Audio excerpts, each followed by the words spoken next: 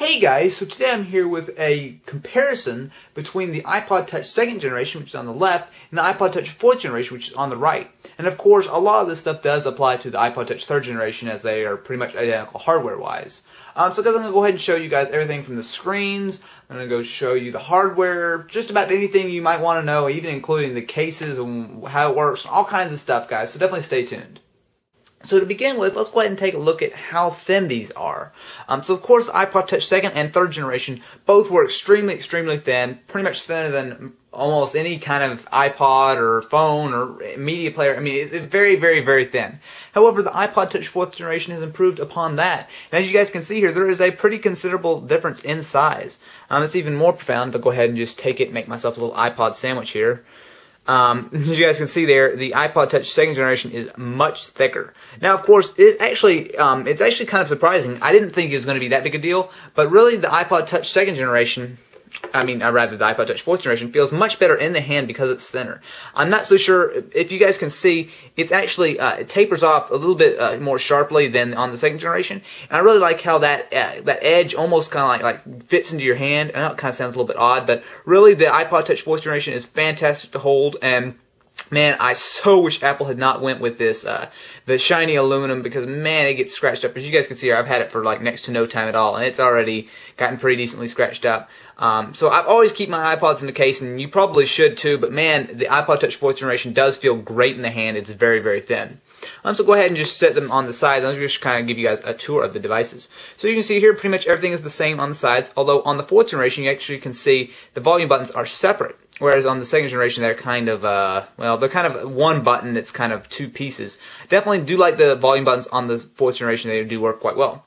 Coming around to the top, you actually see that the sleep wake buttons have changed. So on the iPod Touch 2nd generation, it is on the left side, whereas on the 4th generation, it's on the right side. Now, I actually prefer the 2nd generation for a couple reasons. Well, for one, I'm just used to this. But the main thing is, as you guys can see here, go ahead and if my camera decides to focus. As you can see here on the 2nd generation, the button, it's not really focusing. Let me here back it up a little bit. But as you can see here on the 2nd generation, the button is protrudes a little bit. But when I go ahead and move the 4th generation up a little bit, you can see it kind of is recessed. And to be honest, that is kind of a little bit of an issue, because when you're, you need to go ahead and hit the sleep wake button, you actually need to go ahead and grab it from behind and then try to, kind of click it. So it's not a huge deal as far as the hardware goes, but it definitely is kind of an issue.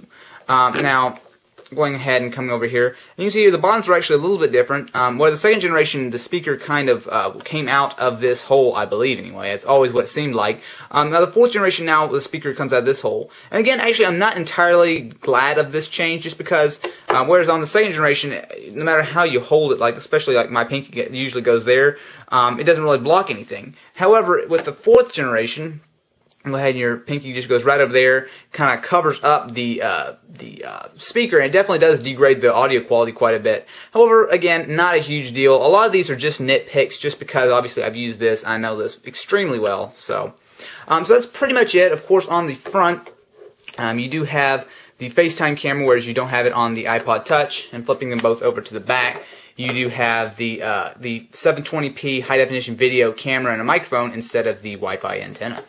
So guys, that's pretty much it for the hardware overview. One of the biggest improvements to the iPod Touch 4th generation was definitely the Retina Display.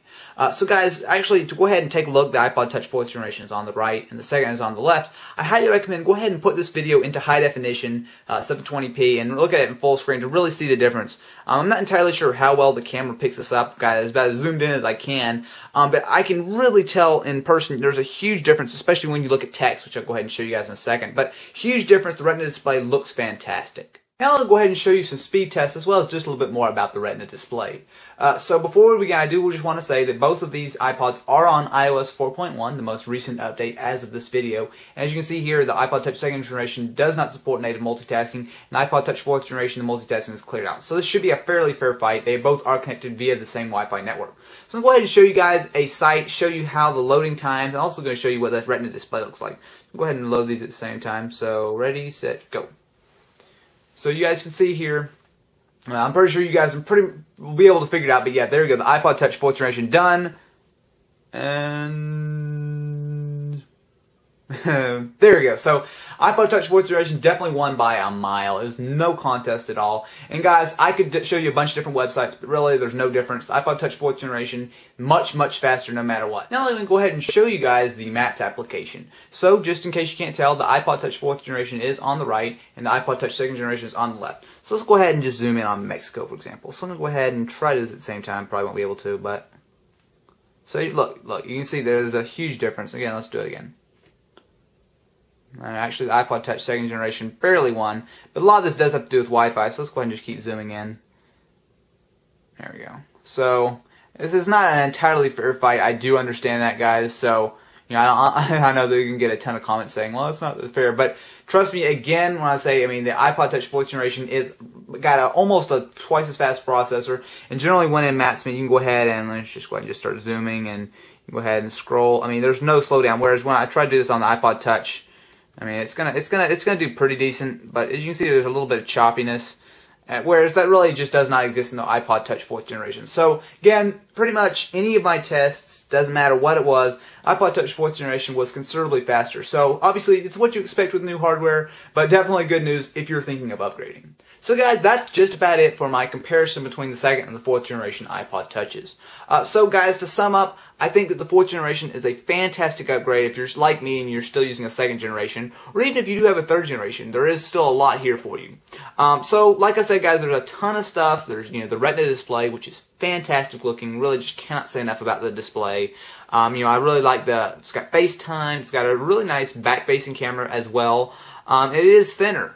Now, not to say that it's perfect. I do think that Apple actually did kind of make a couple of steps backward.